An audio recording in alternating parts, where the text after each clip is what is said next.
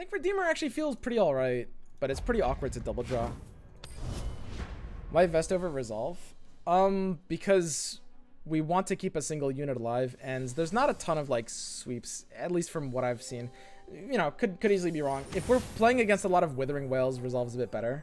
But against P and Z, Vest is better. Pretty much. Because Lucian kind of needs to survive multiple turns. So this is an aggro deck. This is like Targon Noxus Overwhelm. Yeah, I mean, we just kind of save for early options. Try to stabilize. Don't think I can keep Remembrance there. Didn't you lose a bit to Funsmith SI control? Resolve would have helped a lot there. Yeah, that's one game like Resolve would have actually basically just won the game on the spot. But, I mean, there's a lot of matchups where Chain Vest also wins. It's pretty close between the two. I guess I can just island to the tracker and then play it into the next turn. Island to tracker is kind of free. I think I can probably do like tracker into Lucian on turn 2, which feels pretty good. The nice thing is, like, if he's playing aggro, he has a hard time actually dealing with Lucian. Ours is the one true light. Oh, and my Lucian can still attack here. Cute. Neat.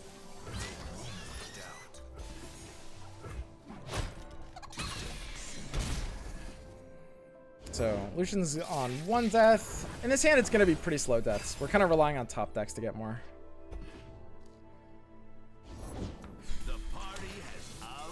So we can like glimpse block Draven. I think that's pretty free. Unfortunately, we can't. I would love to like Bark Beast block the Precious Pet, but that is impossible here because of course you can't like, you know, this is fast speed, not burst, and I can't even designate this as a blocker except it's, you know, against Fearsome. So I can put this like this and force him to like Spinning Axe if he wants to kill my Bark Beast. I actually quite like that. I think like, I mean, this is gonna turn into like a longer research battle. He doesn't really have a good Spinning Axe here, right? And even if he does that, like, we're just getting another trigger off of our card. So I'm pretty happy letting him Spinning Axe. If he wants to discard a third of his hand right now, he's allowed to Spinning Axe and kill my Bark Beast. I'm fine with that. But there's no real, like, a ton of pressure here, so this will be a somewhat slower game. Cytherea is definitely a little too early to have her in the hand here, but that's fine.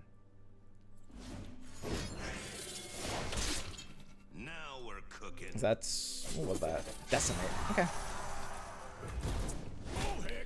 So my Lucian is now 3 out of 4. And holy shit! What are these draws? What the fuck? Excuse me? Oh, okay. Oh.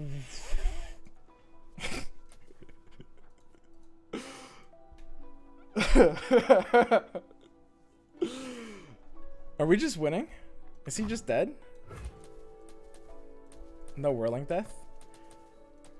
I mean, Whirling Death is a little awkward. Yeah, isn't he just dead?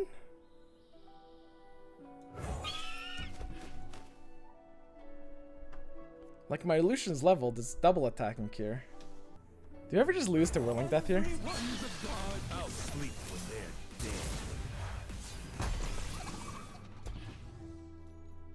Pass kind of shows Whirling. I mean, it could be Whirling. I mean, isn't that the one way he can win here? But, like, the only problem is I don't think we can play around Whirling, right? I might have been dumped on Relic there instead. Wait, this is weird. Do I open single attack the Sapling onto the Draven? And then we get another attack here. Ooh, is this better? Ooh. That's pretty fucking sneaky. I'll try this. It's like a scout attack.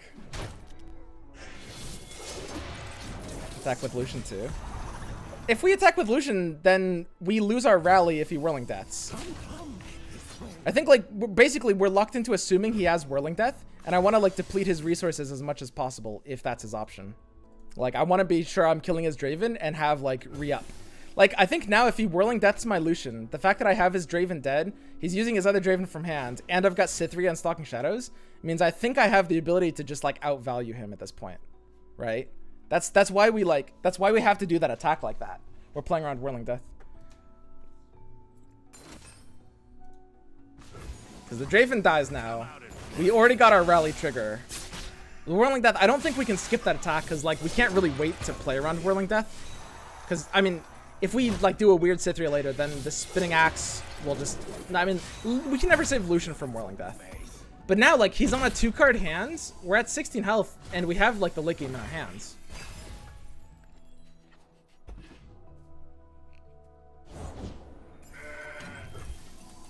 Ooh.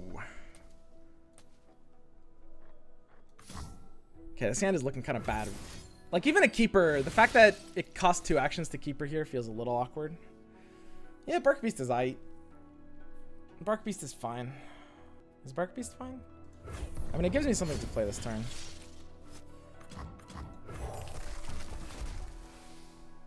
Blighted Caretaker attack was free, though. Yeah, the Caretaker, I think, that attack makes sense. That's true. You're right.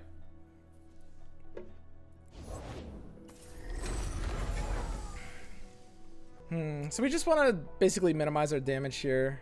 He is going to have, you know, the 5-3 is going to attack on the left side. I guess I have to Butcher now. Right? It's either Butcher or Relic. If I Butcher now, I can, like, Bark Beast this, Butcher that. He'll be able to Axe and trade it down. If I Relic now, I'm taking more damage for less reason. The Bark Beast will survive. Like, the Relic does allow the Caretaker to survive, and on a wide board that makes sense. I think I'll Relic now. Just because, like, I'm kind of bricking the Relic if I do it the other way around. But now, like, the one Relic I don't attack with, I can just Butcher it here.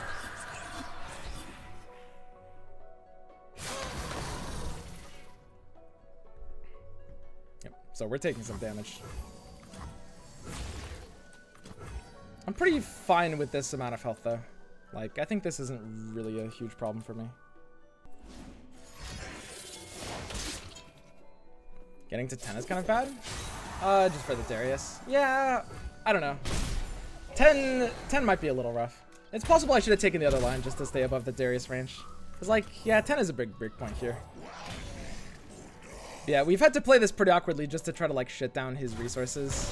And he did have the, like, if he couldn't answer the, if he didn't draw double Draven exactly, I think his deck basically just can't answer Lucian, and that's obviously huge. But, I mean, I don't think his deck's really going to have a super good answer to Cythria here. Like, Cythria should usually clean up. Like, I mean, if he's spinning axes, he's losing his other card, which is obviously just too bad for him. It wasn't too Draven, it was main deck. Oh, you're right. Yeah, this deck does run some Whirling Deaths. Yeah, I didn't notice. Pale's a really good card for him here because it allows him to trade with my first Cythria while also replenishing his draw. But the fact that I've got a second Cythria, I think just allows him to outvalue this. A couple of gems. If he has like a Decimate, but the thing is, I can block this Precious Pet this time. Like, I do have the 3/3 that I need to block it, and I think that's kind of all I need. Attacking with Lucian into Whirling Death was a throw. Really? I think in the hand states where he has Whirling Death, though, we're fine, right? Because of our hands, the ability to outvalue. Like, can we afford to just, like, never attack that game? Because it's not like he's ever gonna not have Whirling Death. It could be. It bricks his attack. I could see that, yeah.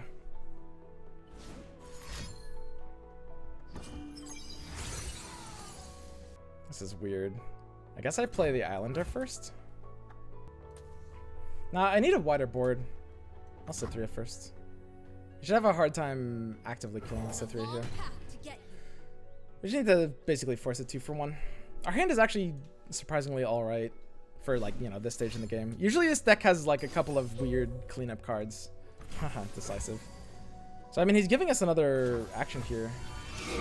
And he can't use both +1s. So, I mean, my Cythria will still be able to block for value. Okay, so... yeah, I mean, we're blocking this down either way. The Cythria can always block the 4-1, and the 2-1 can always block the 5-1. We're at 6 health, which is a very safe range. Yeah, just like bench Lucian. Lucian is just the landmark. Yeah, I mean, his deck doesn't really have the ability to kill the bench Lucian. I guess I was more worried about not being able to punish hands that didn't have Whirling Death. Just because I feel like if he has Whirling Death and the line of play goes like this, I feel like we almost always win. I don't know, like, if we let him get to a position where he has the ability to erase us, I don't know if, like, the attack token can do enough there, right?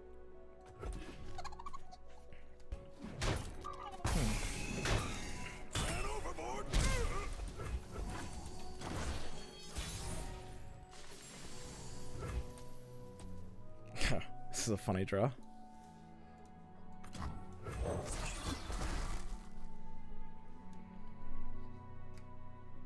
Yeah, Cytheria can get blocked out by the Spiderling. Sort of sad. Yeah, I mean, I could have just, like, AFK'd and left Lucian on the board. Because, like, we're a little vulnerable to, like, Darius off the top kind of hands. I would have been interested to see how that would have played out. And the sad thing is, like, I really wish Redeemer could take this attack, but I think it's too important to draw off of Redeemer. If Redeemer takes this attack, if he wants to kill Cytheria, he's taking 12 damage. But he can use... Yeah, that's right. So it stops him from killing our Cytheria if I take this Redeemer here. Because if he killed the Cytheria, he's taking exactly 12. He has Axe. Yeah, but that doesn't matter. Like, he can Fearsome block and then Cytheria's not dying. Isn't that just a little bit worth it? How 12? Because they're all 4/4s, right? Am I stupid? Am I missing something? I feel like that's better than, like... I think a lot of our lose condition is if the draw from Redeemer doesn't actually help enough. And he obviously can't afford to take the damage. It basically, by playing this now, it means the Cytheria will live no matter what. Right? Like, if he kills the Cytheria, his Nexus dies. And there's no single way around that. Don't hold back. We strike. Yeah. So, he's realizing he can't kill the Cytheria. Which, I mean, he can stay alive this turn, but only if he doesn't kill the Cytheria.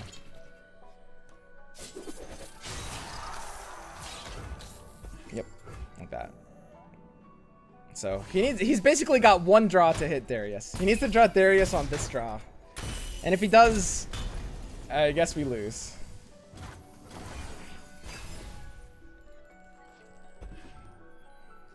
That would be really, really sad. But I think we could have played in a way that, like, that tried to slow play around, like, this Darius top deck. I'm sure that's true. Yeah, I mean, he certainly doesn't have an attack here. I guess I can play the Relic into my attack, right? What is he run? Sentry? It's actually possible. If he, like, pales, I need this to be lethal.